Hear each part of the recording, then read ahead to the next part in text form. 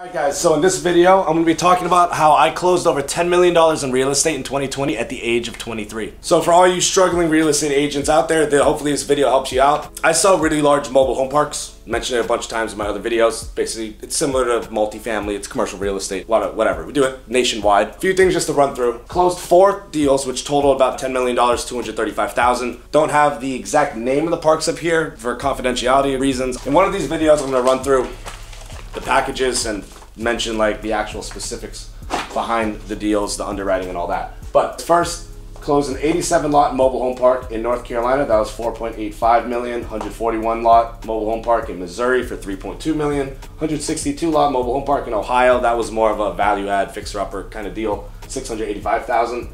And 144 lots in northern North Carolina for $1.5 million. Some specifics behind the deal. Most of this transaction volume actually happened in the second half of the year because the first half we kind of got put on hold from the COVID. Transactions were still happening, but in the beginning of the lockdowns, everyone kind of held back and like everything was on hold just to see what was going to happen in the market. So let's talk about the first deal. The 87 lot mobile home park in North Carolina. That was in a major metro. A little bit of a complicated deal because the seller of that one actually didn't want to work with a broker. Instead of working with him, he said he'll talk directly to whoever our buyer is. Commercial works a little bit different than residential, that you kind of have set buyers for these off-market deals that'll pay you commission instead of the seller paying it, or you just work it. Like, it's very wide open how you work it. In this case, we ended up taking this deal, and with our buyer, he agreed to pay us a certain commission in exchange for the guy's phone number. We helped him with the contract, underwriting stuff, but really it was kind of as simple as pick up the phone, find out this guy wants to sell, give the phone number to our buyer that we've done deals with as a team, and we got paid our commission 4 months later. So that was how I closed the first one. Now the second deal, the 141 lot park in Missouri, the seller net also didn't want to work with a broker, so we got him a few offers. Eventually he ended up deciding to list with us. We didn't actually ever bring it to market. The few guys that we had engaged before we had it as a listing actually just ended up being in a bidding war, and we got above the asking price that we were going to bring it out. We were going to bring this out at $3 million. We ended up getting $3.2 million for it. Obviously through due diligence, this was a cash deal. It worked. It was one of our top buyers. Third, 162 lot mobile home park. This one was a listing. It was a rough park. It was less than 25% occupied. A lot of homes to be demolished. A lot of new homes needed to be brought in. A little bit of a rougher market. We eventually got that sold, $685,000. And then last is the 144 lot mobile home park in North Carolina. That one was kind of in the middle of nowhere, but this one again wasn't a listing. It was an off-market deal. All I did was get verbal financials from the seller, put it in a quick underwriting, and sent it to one of our guys who we knew was a buyer in that market. He ended up agreeing to pay us our commission, put it under contract. That was a long contract process, but eventually got it sold. So yeah, that's total transactions. Let's talk about how I got these clients. All of these deals came from straight cold calling. The big thing that surprised me was that it's way less complicated than you think to get large clients. It's literally as simple as you either call them or meet them and ask.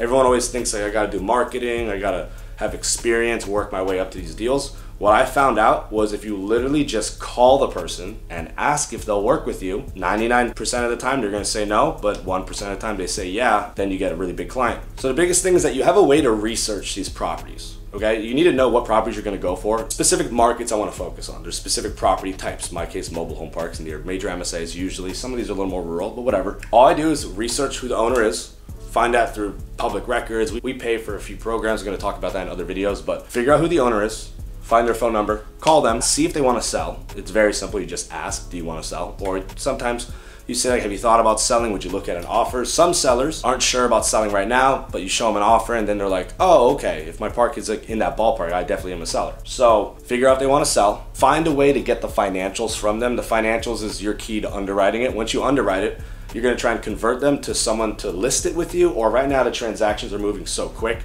that most of this stuff just goes off market. We make 2 or 3 phone calls and it's under contract. So we have our key buyers. This is what helps with being on a team. Other street advisors, we have an established database with guys that we know are mobile home park players. Another way you can get around that is just by calling other mobile home park owners and researching who like the players in your market are.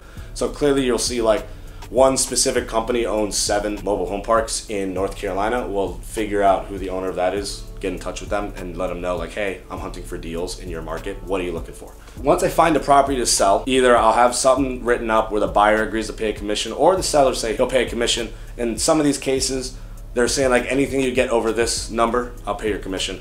works out. Everything's confidential. I match them with the buyer, then it goes under contract. Once it's under contract, it's a little complicated because there's a specific timeline. Attorneys love to get really involved. Things can go wrong, such as financials don't line up, bank financing doesn't get approved at the right terms. I'm gonna make videos breaking down all of the actual steps to getting these things sold. You find a seller, match them with the buyer, get it under contract. You manage that contract until you get to the closing, but it really just takes the skill that you really know your niche that you're focusing on. In my case, mobile home parks. You understand how to underwrite it, what the buyers are looking for, know how to maximize the seller's value. Like in this case, we knew so many buyers in this market that were good buyers, so we were able to create a bidding war and we got them above asking price. Tomorrow's video, I'm going to be talking about the lead generation side of how you get these clients a little more in depth.